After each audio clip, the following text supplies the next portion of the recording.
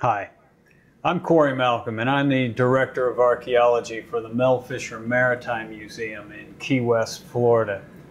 This is a presentation about a shipwreck survey that turned into something else entirely.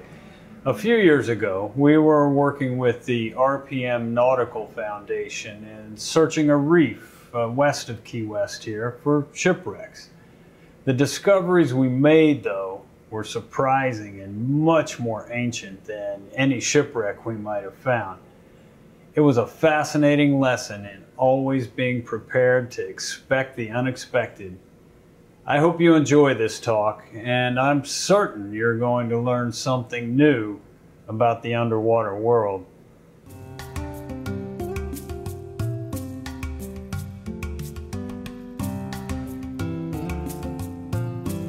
This video describes what was meant to be research into the wrecked slave ship Henrietta Marie. A survey intended to locate missing portions of the Henrietta Marie was conducted at Ground Reef, where it was lost. But the work revealed little new about the slaver. Instead, completely unforeseen discoveries were made. The project was a stark lesson in always being prepared for an investigation to reveal the unexpected. Ground Reef is in the far western Florida Keys and is centered roughly 35 miles west of Key West, Florida.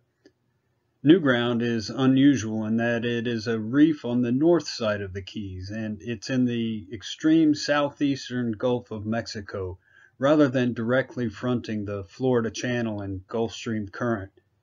This is where the wreck of the Henrietta Marie is located.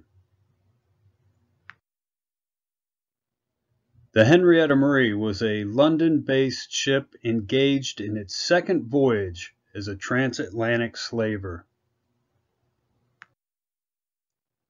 In 1972, the Henrietta Marie was found by Treasure Salvers Incorporated during the search for the wreck of the 1622 galleon Nuestra Señora de Atocha. Artifacts were recovered, and though its identity was not known at the time, evidence quickly showed the wreck was English, later than Atocha, and likely a slave ship.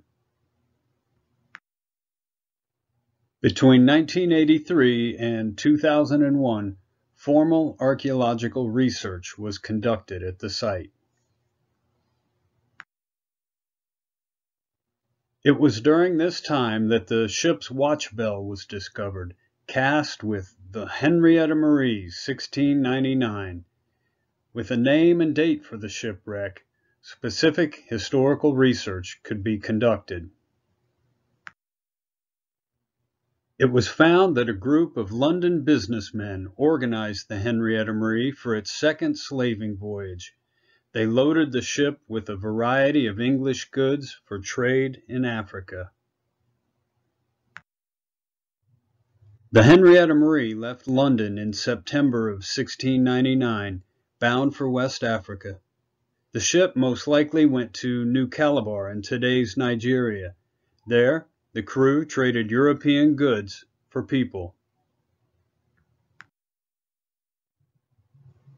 It then carried the cargo of newly acquired captive Africans to Jamaica. 191 people were sold to plantation owners there. The Henrietta Marie then loaded with a cargo of sugar for the return voyage to England. During that journey, it disappeared in unknown circumstances. The research into the Henrietta Marie's recovered artifacts tells a chilling story of the physical realities of the transatlantic slave trade. Trade goods, such as pewterware, glass beads, and iron bars were carried, all meant to be exchanged for people. Once those people were on board, they were put in iron shackles, 2 by 2, so they couldn't escape their captivity or rise against the Henrietta Marie's crew. 82 sets of shackles have been recovered, enough to hold 164 people. There's also a section of the ship's hull that survives buried under the seabed to tell of its size and design. The Henrietta Marie was a relatively small vessel at 120 tons. In 1993, a monument dedicated to the Africans forced to sail on the ship was placed at the wreck site by the National Association of Black Scuba Divers. The Henrietta Marie has proved to be a powerful historical and archaeological resource, and it has shaped public perception about the transatlantic slave trade. But what has been found on the wreck is at best half of the ship. Historical and archaeological evidence show that many items are missing, including most of the ship's hull and 6 iron cannons. If the mystery of where the rest of the Henrietta Marie is located could be solved and new information discovered, it would answer many questions about not only the ship, but the transatlantic slave trade in general. In 1998, the Mel Fisher Maritime Museum and the RPM Nautical Foundation began surveys in the areas around the Henrietta Marie. Upon review, though, the survey was found to be inconsistent and it lacked the precision to accurately produce repeatable results. A new survey was needed to build upon the clues from the 1998 work, but to be performed in a more formal and structured fashion. New Ground Reef is remote and not well known, not even today. It wasn't even formally recognized until the mid-1800s. In addition to the Henrietta Marie, there are other shipwrecks, mostly from the 1800s, that might have been lost at New Ground and could possibly be found during any survey. In 2001, a permit to survey New Ground and its surrounding areas was applied for and granted by the Florida Keys National Marine Sanctuary. This survey was based on the use of magnetometers with the idea that iron from the Henrietta Marie or other shipwrecks would cause localized disturbances in the Earth's natural magnetic field, and these anomalies would be detectable by the magnetometers. The RPM Nautical Foundation's research vessel Lakota was outfitted with 3 magnetometers. Each of the towed devices was spaced 5 meters apart to form a 10-meter wide swath. The survey vessel traveled in east-west lanes spaced at 15 meters, ensuring that one magnetic sensor passed over every 5 meters of the survey area. Those tracks were kept straight and even by using special navigation software. Live magnetometer data readouts were monitored on board. Early in the survey, side-scan sonar units were used too, but it was quickly found that New Ground has far too many coral heads and rocky features for side-scan imaging to be effective. There was simply too much natural noise. In and around the area of the Henrietta Marie, many dozens of magnetic anomalies were revealed. Some of these hits were compelling because they looked much like what was expected of the shipwreck, particularly trails of wreckage or a jumble of iron cannons. Divers examined these anomalies. Many times, the sources were easily identifiable and largely proved to be things like anchors or commercial fishing gear. But just as often, the source of the anomaly could not be seen. These hits were detectable with a handheld magnetometer, but they were buried. Over the course of the survey, 18 of these buried anomalies were considered interesting enough because of their intensity and proximity to the Henrietta Marie that permission was sought and granted to uncover and identify them. In August of 2002, excavation commenced at a large anomaly in 45 feet of water approximately 1 mile south of the Henrietta Marie.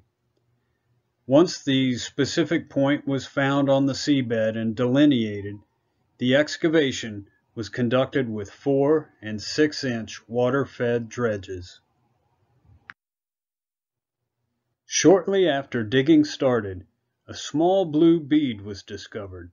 It was identical to a type of glass bead found on the Henrietta Marie.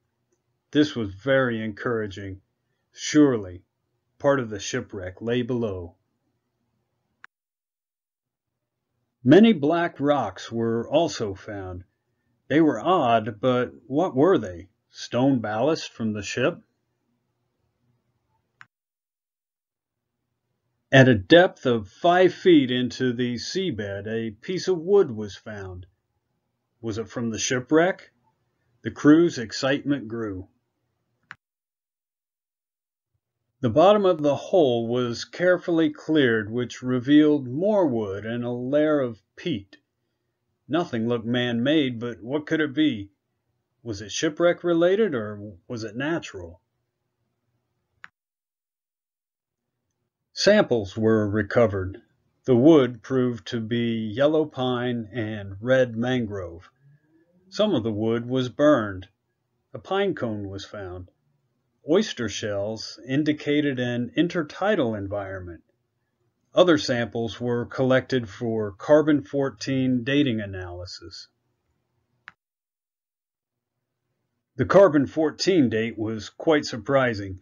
It showed the site was around 8,500 years old. Additionally, the black rocks were found to be burned limestone. The excavation didn't reveal a shipwreck, but rather something prehistoric involving fire. With that strange and unexpected discovery and the ending of good summer weather, the work stopped. In the summer of 2003, the project resumed. There was still a belief that the large, complicated anomaly might still be the site of Henrietta Marie wreckage, so the decision was made to continue exploring it. The area was relocated with the handheld magnetometer and the magnetic distribution plotted in detail with a magnetic gradiometer. First, the 2002 area was plotted. Then, to the south of it, another magnetic lobe was discovered and it too was plotted. This secondary feature was chosen for examination. Excavation at the second area uncovered a similar layer of peat or organic soil at the same depth, 5 feet, as the previous year's discovery. Samples were collected from this feature. There was more blackened limestone. There were seraph shells, barnacles, calcareous halimeda algae. There were murex shells, tulips, more oysters. All of these shell samples were from shallow water creatures, and it looked again like a natural site bearing evidence of fire. The team moved to examine another spot that was one in a line of anomalies leading towards the Henrietta Marie, and it appeared to be a trail of shipwreck debris. This site, too, revealed only blackened limestone, and there were no contacts made with the metal detector. There was nothing metallic there. In September of 2003, the crew moved to uncover a fourth anomaly. This one was closer to the Henrietta Marie. Once again, the excavation revealed only blackened rocks and charcoal. At this fourth site, the excavation reached a depth of 11 feet without hitting bedrock. There was no chance the Henrietta Marie had penetrated or been covered by so much densely packed sediment. That fact, along with the blackened rock and charcoal indicating a natural cause, along with a growing safety concern for the excavation crew, warranted the abandonment of the excavation. With the good weather of the summer field season nearing its end and all hopes of finding shipwreck materials being stymied by apparently natural magnetic anomalies, this dig was the last for 2003 and ultimately of the project. Every anomaly that was investigated in these test excavations held evidence of ancient fires, particularly on low pinelands where land met shallow sea some 8,500 years ago. Why was this happening? Part of the answer lies in phenomena called the Curie temperature and thermoremnant magnetism. The Curie temperature is the point at which heat fluctuation breaks up the ordering of the magnetically susceptible elements of a substance. When heated, these components fall out of magnetic alignment and the substance loses its magnetic properties. When the substance is cooled, its magnetic properties will return, but aligned under the influence of the prevailing magnetic field. This is an effect known as thermoremnant magnetism. When the bed of limestone was laid at New Ground Reef, as it accrued by sedimentation, any magnetically susceptible materials aligned with the Earth's prevailing magnetic field. When the stone was heated to its Curie temperature, the magnetic materials at the point of the heat source lost that alignment. But when the heat source was extinguished and the stone cooled, those susceptible materials realigned with the then current Earth's magnetic field. Because the Earth's magnetic field is not static, it wanders, the realigned magnetism of the heated area was likely different than that of when the rock bed was originally laid. And because the Earth's magnetic poles have continued to shift since then, the heated area is different again from today's magnetic field. The localized heat-induced magnetic realignment is an anomaly that is readily detected by a magnetometer. Limestone, composed of calcium carbonate, is not inherently magnetic, but it can contain impurities that are. Iron-rich African dust regularly blows across the Atlantic and can be incorporated into limestone. Plants and plant ash can also concentrate iron compounds. So, thermoremnant magnetism is likely the cause of the magnetic anomalies at New Ground. But why are they 50 feet underwater? The mechanism that led to such a seemingly incongruous situation lies in glacial and interglacial cycles. For billions of years, the Earth has undergone varying stages of heating and cooling, and with these fluctuating phases, seas rise and fall because of the alternating formation and melting of huge continental glaciers. In a glacial period, mile-thick sheets of ice cover land masses. There's so much water held in solid form over ground that sea levels fall. In an interglacial period, temperatures increase and the warming causes the glaciers to melt. This meltwater fills the seas and they rise. These periods of warming, cooling, and flooding are cyclical, and they're driven largely by irregularities in the Earth's orbit and axial positioning. This linkage was first described by Serbian geophysicist Milutin Milankovic, who found that variations in the eccentricity of Earth's orbit around the Sun, the obliquity or axial tilt, and the orbital precession or wobble occur at regular intervals, and these changes affect the amount of solar energy that reaches the planet. When solar light and heat increase, it causes the ice sheets to melt. Around 22,000 years ago, Earth was very cold, with huge, thick glaciers covering much of the land. With so much water locked up in ice, sea levels were around 400 feet lower than today. With the sea level so much lower, Florida was a much bigger place at the last glacial maximum. But as orbital cycles changed and northern climes began to receive increased sunlight, the glaciers melted and seas rose rapidly from that low. The rising waters began to slow around 8,000 years ago and then became relatively stable around 6,000 years ago.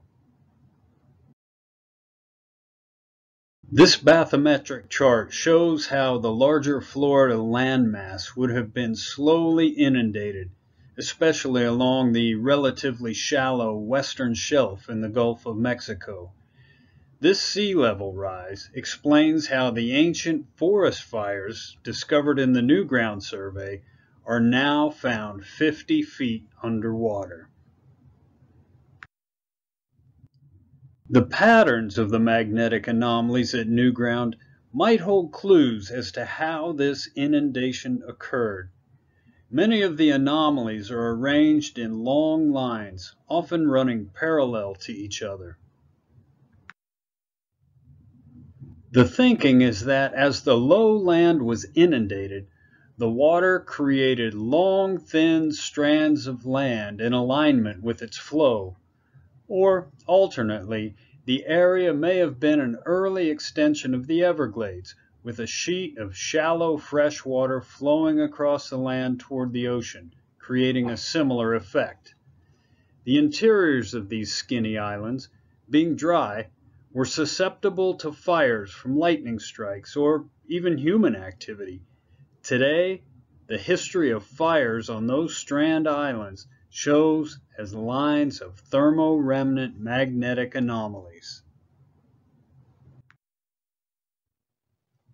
Though the rest of the Henrietta Marie was not located, the Magnetic Survey at New Ground Reef has opened a new avenue of research. The New Ground area is a repository of well-preserved traces of ancient Florida, and these sites tell of the ecology of the ancient paleo-landscape.